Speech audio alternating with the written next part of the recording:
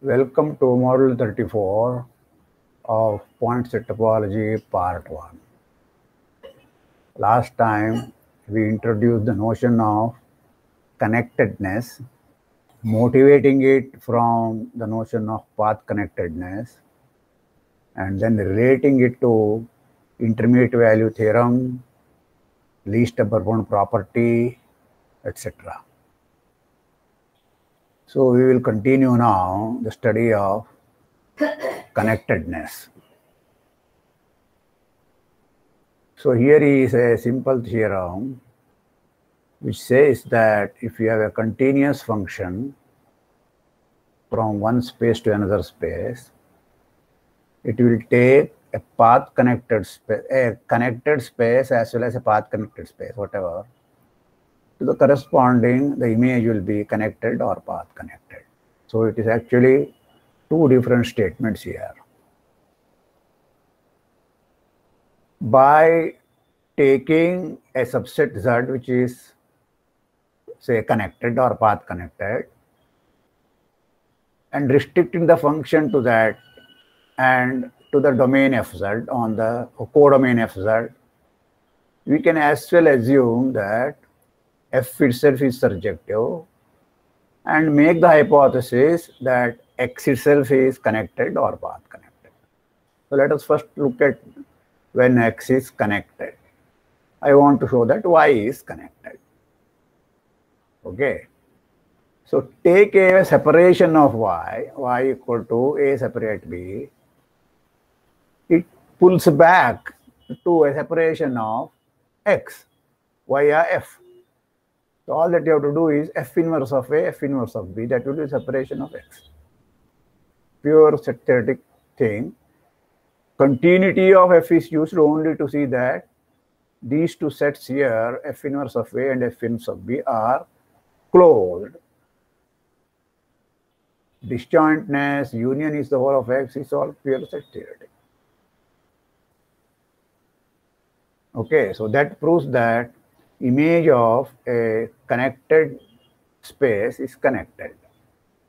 Now let us assume X is path connected, and we want to show that Y is path connected. So remember, now I have assumed F is surjective. So given any 2 points, say here A and B, okay, sorry, X and Y, or X1 and Y1, whatever, they are F of A and F of B for some points A and B inside X. Okay.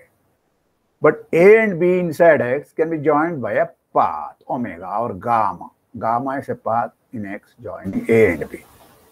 Then F composite gamma will be a path joining FA and FB. That shows that Y is path connected. So we had defined long back that a property of topological spaces is said to be topological property or a topological invariant if the following holds.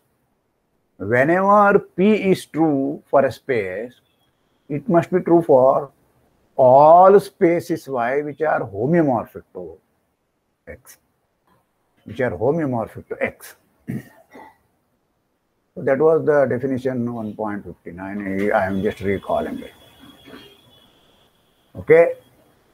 So because image of a connected set is connected, automatically under a homeomorphism, image of a connected set will be connected because homeomorphisms are onto. So homeomorphism preserves connectivity. Similarly, it preserves path connectivity. So these two are topological invariants. Okay. Because of this property, what happens is whenever you are studying some connected spaces and so on, you can actually assume the whole space is connected, concentrate on a connected part of it, okay, and then discuss the whole thing. Because once you have that continuous functions from there, will be always inside another connected set. After all, we are all the time studying continuous functions. So, lot of such discussions can be isolated just around a connected set. So, this leads us to the notion of what is called as connected components. Suppose Z is a connected subset of X and X has a separation. Then either Z is inside A or it is inside B.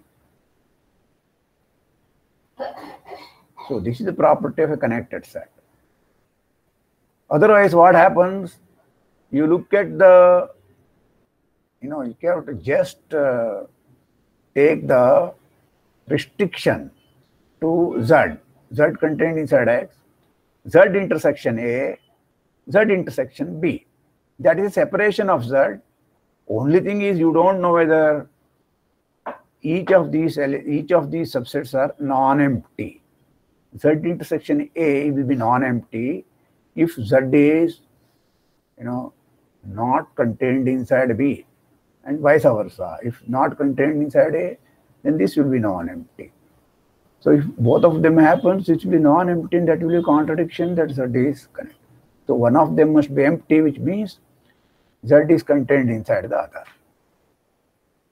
either A or B. Okay. Therefore, what happens is, okay, let us understand one more thing about this connectivity. Suppose you have X as a union of two subspaces which are both connected and the intersection is non-empty. Then X itself is connected. Later on we will generalize this one. Okay. So this is just a trick using the previous lemma. Suppose this union has a separation. Okay. I have assumed that x1 intersection x2 is non-empty. So take x to be a point in the intersection. Then x being a single point, it must be either inside A or B. So you can assume it is inside A by changing the notation if you want. But then from the above lemma, it follows that, you see, x1 contains little x, right? And that is connected. x1 is connected. Okay, so xi must be contained completely inside A. It is contained inside A or B is the previous lemma. But since already x is inside A, it's a common point with x1. So it follows that x1 is inside A. The same argument for x2 also. So both xi's are inside A. That means B is empty. So that's a contradiction. Which just means that there is no separation of x. And hence x is connected. So you can see that already this is very easy to generalize this for any family x1, x2, xn. Not necessarily even finite. Okay. Here I have not used any indexing set as just 2 here. This can be just arbitrary indexing set. It will be applying for all of them. That is just an observation you can make once you have understood for x1 and x2. So now we make a definition motivated by especially this lemma. Okay, and then this corollary theorem here. Okay, let P be a statement about subsets of a given set X. This is a general definition, first of all, just to tell you what is the meaning of this maximal. We say a subset of X is maximal with respect to P. First of all, it must satisfy P. That property, whatever. So A satisfies P, that is necessary. Then amongst all those which satisfy this P, say suppose B also another member which satisfies P. Okay. Then A cannot be properly contained inside B. B must be, A must be the biggest, or A must be the maximal. That is the meaning of it. So if B also satisfies, A must be equal to B. A is contained inside B, and B is also satisfies this, A must be equal to B. This just means that if I take slightly larger subset, strictly larger subset, then it will not satisfy P. Okay. So this property P must be for subsets of a topological space X. That is the whole idea, because it's a topological property and we are good. So whereas this definition is for all, it is just a set theoretic definition. There is no topology here. Now we are going to make it a topological property, especially take P to be the property of being connected. In other words, look at all subsets of X, collect all of them which are connected into a subspace. So that will satisfy P, right? So P is a subset of the power set of X. All elements are connected to begin with. Now you take a maximal element inside this collection. Okay. That means every element here is connected first of all, and anything slightly bigger than A will not be connected. Okay, that is the meaning of maximal element. Okay, so we can make that as our definition now. Let us see. Let X be a topological space. Then every point X belonging to X is contained in a maximal connected subset. Thus, X is the disjoint union of its maximal connected subsets. If I prove the first part, then the second part is purely set theory, because every point is in a maximal set. The union of maximal subsets will be the whole of space. So we want to prove that each point is contained in a maximal connected subset. To begin with, singleton sets are connected, right? So they are the members of this set of all connected subsets of X. All right. I want to show that it is in a maximal set. Every X must be in a maximal set. That's what I want to show. Okay. So now use this property to become, to grow this set point, single point, into a maximal set. That's what we want to show. This property we keep using again and again. So here is the way how to do that. Define a relation. I am saying here is a way. There is not just this is the only way. There are many ways. For example, you can use John's lemma and so on. I don't want to. I want to do it very elementary way. Define a relation R on X as follows. X is related to Y if and only if there exists a connected subset T inside X to which both X and Y belong. Both X and Y belong to T. Singleton sets are reflexive, so I don't have to take anything. I can take T as singleton X, then X is related to X. If X is related to Y, XY's are both inside T, so Y is also related to X. Transitivity is precisely what is needed, and that is previous theorem. If T1 is containing X and Y, and T2 is containing Y and Z, then what happens? T1 union T2 will be connected because both of them have common point Y. T1 and T2 are connected, they have a common point, so union is connected is a previous theorem. So I have found a connected set which contains X and Z. Okay, so transitivity follows from the previous theorem. Therefore, this R is an equivalence relation. As soon as you have equivalence relation, you have a partition. Then this is the second part was precisely a partition. What is partition here? X is a disjoint union of maximal connected subsets. So each member of the partition is a maximal connected subset. So that's the part directly I am proving here. Okay, that will give you that every point is inside a maximal connected subset. So these equivalence classes are, I have to show, connected, and they cannot be bigger. If you put any more point, it will be disconnected. That is the maximality. Okay. To show that it's connected, take an equivalence class. Okay. Suppose there is a partition. Pick up an element A in A and B in B. Okay. But they are in the same class, which means A is related to B, and hence there is a common connected set T which contain both A and B. Right? But T being connected, it should be either in A or in B. That's a contradiction because one point is inside A, another point is inside B. Okay.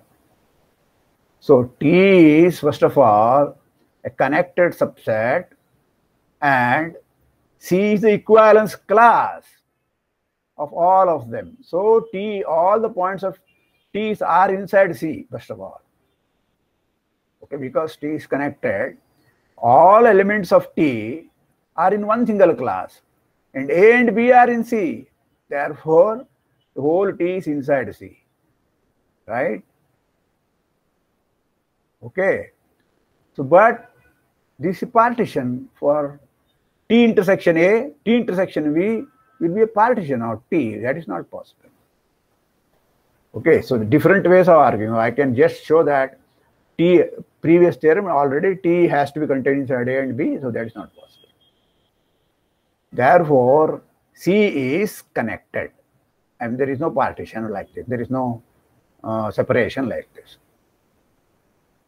Okay. Therefore, each equivalence class is connected. Right? The equivalence classes are already partitioned. Right? So, anything bigger than that cannot be connected. But if it is bigger than that, then it is not a class, it is a bigger class. Right? So, these are actually maximal connected sets. So, it is better to give a name for this maximal connected sets after all the time, otherwise you will have to keep on saying maximal connected, maximal connected. So, such things are called connected components, and quite often when you are discussing connectivity, you will just say component. That is the whole idea of naming this. I mean, this definition is just for the namesake. Precisely, I mean, literally it is for namesake. Okay. Let Z contained inside X be a connected subset. Then the closure is connected. Now, why we are having such a thing, you see, now we want to understand what happens to connected components. They are already giving you partition of the whole space. Now, this theorem says that take a connected component, closure is automatically larger, but it cannot be larger. It has to be equal. Because the closure is also connected component, connected subset. Z being connected component, anything bigger cannot be connected. Therefore, there must be equality. So this theorem tells you immediately that connected components are closed inside the original space X. Okay, so let us prove that Z bar is connected. Assume Z bar as a partition, AB. Okay, separation. But then Z is connected, so Z is inside A or inside B. Remember, if A is closed, Z is contained inside A, then Z bar is contained inside A. This was our old result about closures. Therefore, Z bar is either inside A or inside B. Okay, so there is no such separation. So you see, several of these results we have been reducing by contradiction. Why? Because the definition of connectivity itself is in that form. That's what I meant by it is some kind of a negative definition. Okay. Path connected components are also defined in the same fashion. What is it? Maximal path connected subsets of a given topological space. Okay. So you can also say that just the equivalence relation is that if X is related to Y, if and only if there's a path from X to Y.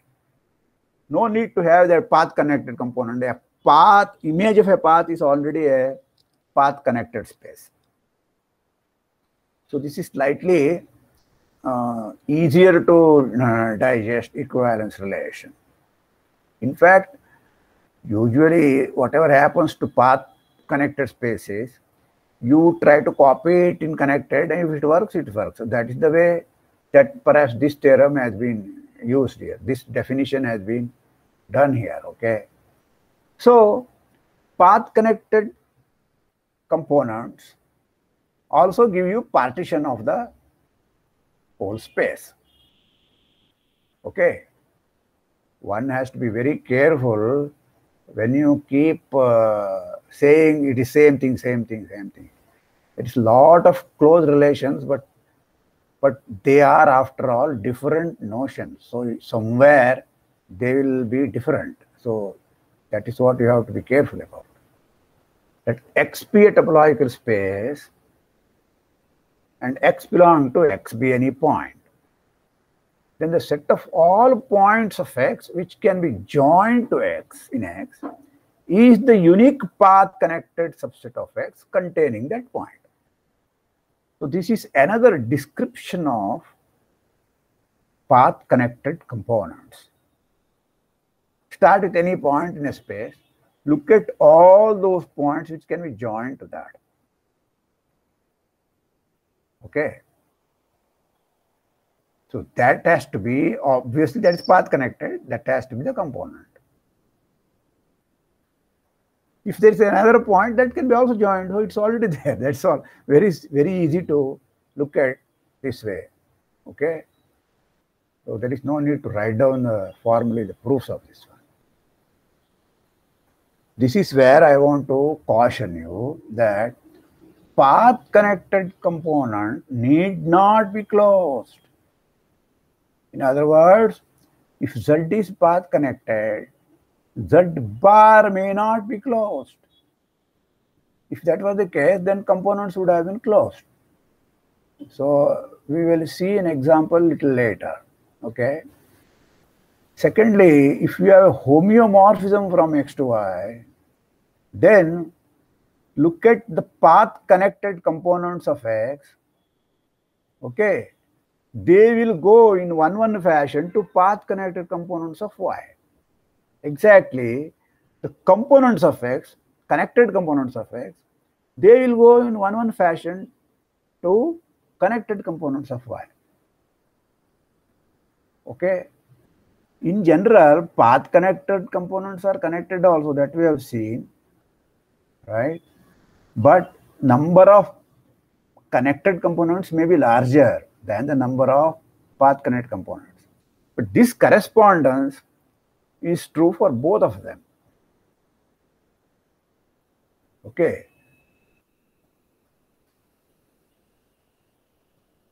Therefore, what happens is, suppose you want to analyze a homeomorphism with arbitrary X and Y and something. You can do that by component wise, restrict F to one component here. When you go to the image, it will be another component there. Therefore, right in the beginning, you can assume that both X and Y are connected by restricting the whole thing to a connected component. Okay, so this is, I already told this one, but I have repeated it now again. All right. So next time we will make it sure that you will be able to see a counterexample also for this. In any case, we have a lot of work to do about connectivity. All right. Simultaneously, whenever such things are true for path connectivity, we will keep informing you, or we will keep pointing out to you. That's all. Okay. So until next time, so let us stop here.